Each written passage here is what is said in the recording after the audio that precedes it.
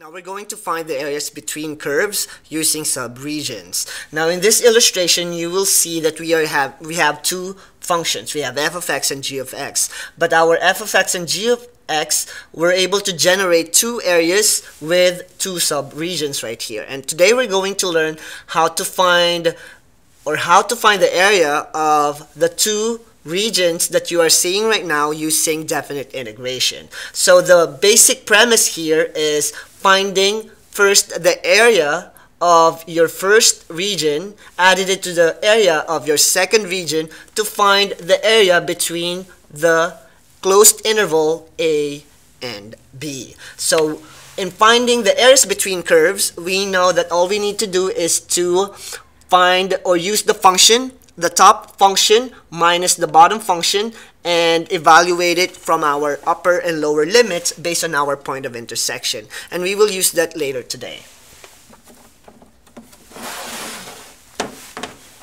For this example, we need to find the area of the region in the first quadrant, and that is bounded above by y equals square root of x, and below, which is x-axis, and the line y is equal to x minus 2. So now we are working on functions with given lines and curves. So to illustrate our functions or given function, if we sketch the graph of y equals square root of x, it's going to be this curve right here. And the curve or the line y equals x minus 2 is just a line, which is represented by this line in this particular illustration. And below is the x-axis, and we need to make sure that the x-axis is also illustrated because it is stated in the problem that we're going to find the area between these three functions. Now, the basic step here is to first sketch the graph so you would understand, or you will be able to visualize the area that you're going to be working on. And the second step is to find the area of your first subregion. And you will notice that we have two subregions in our function right here. Now, how can you tell if a function has subregions or not? It's pretty simple. If you move, for example, this is your area, and if you move your finger or your pencil from left going to the right, you will notice that the top function is y equals square root of x, and the bottom function is the x-axis. And it's consistently top and bottom axis up until this point, because from this point,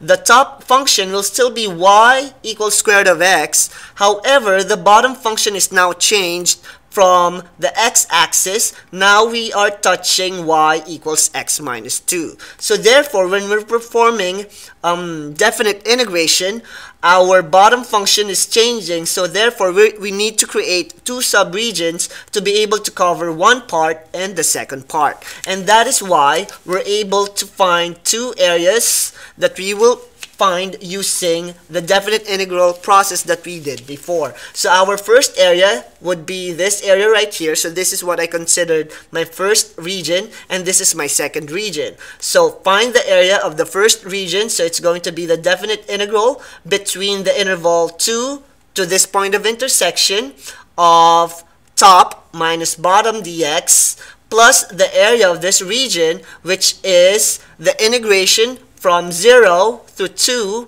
from the top function, which is square root of x, minus the bottom function, which is your x-axis. And I'm going to show you the work or illustration on how to use the definite integration in finding the area of these two subregions. So this is my first step, sketching the graph. My second step, finding the area of my first region. And the second step is finding the area of my second region. So let's have the illustration. So once again, I'm going to show you the graph of our functions. So this is the illustration of y equals square root of x. However, we are just concerned about the graph below or just on the y-axis or x-axis, and this is going to be our line y equals x minus 2. I'm going to get rid of my bottom part of my y equals square root of x, and I will just concentrate on my first quadrant, or the region or the area bounded inside the first quadrant. Now, I know that I'm going to have two subregions right here because my top and my bottom function is changing on the interval x equal to 2. So the first step that I'm going to do is to find the point of intersection of my subregions. So my first subregion, I'm going to consider my orange area, and to be able to find my other limit, I know that the lower limit for that subregion is x equal to 2. I just need to find the upper limit of that subregion by finding its point of intersection, which is equating square root of x equal to x minus 2 and solving for the value of x. So now that we have x equal to x squared minus 4x plus 4 by expanding x minus 2 squared, I can set it to 0 so I can have my point of intersection. So I have x squared minus 5x plus 4, which is factorable. So I have two values of x. We have x minus 1 times x minus 4, which will give us x equal to positive 1 and x equal to positive 4. Now that I have two values of x, I know that I'm just going to use x is equal to 4 because that is the approximated area of my limit based on the graph. So now that I have my interval, I am ready to solve for my area under the first subregion. Now that point of intersection will give me 4 and 2, and that will help me identify my curve later on. And to find the point of intersection of my other subregion, all I need to do is to equate my top function by the bottom function. So I'll have y equals x minus 2, and I'll have 0 is equal to x minus 2 because that's the value of my y along the x-axis. So I'll have x is equal to 2. So that is the value of my x. So that is going to be 2, 0 for the point of intersection of my other subregion. Now, to find the area of my subregion on the right, I'll have the integral of the top, which is square root of x, minus the bottom, which is 0 dx, from 0 to 2. And to find the integral of square root of x dx from 0 to 2, we're just going to evaluate it and find its area. And after that, I'm going to find the area on my second subregion, which is going to be the integral of the top function, which is square root of x, minus the bottom function, which is x minus 2 dx, from 2 to 4. So this time, my upper limit and my lower limit is changed because I'm using a different subregion. And finding the area of those two subregions and adding them up together, I'll have a is equal to 1.447 plus 1.886 by evaluating my definite integral. So therefore, the area for my function will give me 3.333 or 10 over 3 units squared by this particular technique. And that's how we find the area of two subregions or subregions in calculus.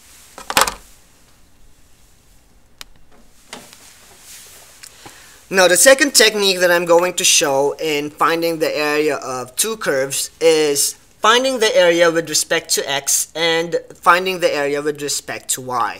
Now, in our previous technique, we're able to find the area of this particular functions by cutting or splitting the area into two subregions. This subregion right here plus the other subregion, and we'll be able to find the area between interval x equal to 0 up until x is equal to 4. We have two subregions, and we are able to find the definite integral or the area under the curve with respect to x-axis because the values or the limits that we are using is along the x-axis. Now, if you will notice, we can change the orientation of this graph, and we'll be able to change its lower and upper limit by flipping our curve right here. Now, once we flip our curve, you will notice that our top and bottom function will be consistently the same from left to right. So if we able to change the orientation or transform our graph using this rotation, now we can see that we can integrate our area under the curve using this function right here and this function here consistently. So we can do that in integration, and that is the second technique that I'm going to show you, how to change your integral function with respect to x, making it with respect to y, because what we're working on is a consistent top and bottom function, so that we don't need to resort in cutting or splitting our area into two subregions. Now, to give you an illustration of that particular rotation, this will be the area of the curve that we are going to use, and we're going to find by rotating our function in this manner. So now we only have one area to consider with respect to y-axis. So now we're going to change the orientation of our function from x to y. And I'm going to show you how to convert the function with respect to x going to with respect to y-axis. So this is our original function with respect to x, and when we find the integration or the area under the curve with respect to x, we are using two subregions to be able to find the total area under the curve. Now, if we tilt our graph, you will notice that if we run our pencil from left to right, the top and the bottom function will consistently be the same using the purple curve and the red line. And by doing so, we'll be able to just use one area under the curve to find the solution of our problem. So, to do that, we need to first change the orientation and integrate our function in terms of y. So our original function, we have y is equal to square root of x. So if we're changing our orientation, we need to change it in terms of y. So that means it needs to be x equals the value of y function. So now we have x equal to y squared, and this time it's now in terms of y. And since that's our first function, the top function, the bottom function, which is a line, we have y is equal to x minus 2, and changing its orientation with respect to y, we'll have x is equal to y plus 2. So now we are using a different set of function, but this time we're going to use it with respect to y. And we're doing that so that we'll have to show a different technique on how to find the area under the curve. Now I'm going to tilt it back again later on, but I want you to take a look at the interval or our lower limit and upper limit that we will use in finding the area under the curve. So now we're going to be focusing on the y-axis. So for the previous example, the interval is from 2 to 4 for our first subregion. Now we're going to switch our limit of integration for y. So now we're using 0 and 2 this time, because we are now changing, or we are now looking at it on a different orientation. So when we're working with our area under the curve, since we've changed our orientation, we're going to use the right to left method. And the right to left method is basically giving us, we're going to use the function from the right minus the function from the left. And the rightmost function is the linear equation with the red line, and that gives us y plus 2. So it's going to be an integral of y minus 2 minus the left side of our function, which is y squared, from the closed interval 0 to 2, because it's with respect to y. And by doing so, but after we set up our function or integration function, we are now ready to find the area under the curve. So let's simplify our integral function. Y minus 2 minus y squared dy from 0 to 2. We'll change it to integral of y minus 2 minus y squared dy from 0 to 2, and by definite integration, we'll be able to find the area under the curve using this technique. And by substituting the upper limit and the lower limit, we'll have an area which is supposed to be the same as our solution on our previous example, which is 10 over 3. So the answer is still the same, but this time we are just using a single area, or a single area under or between two curves.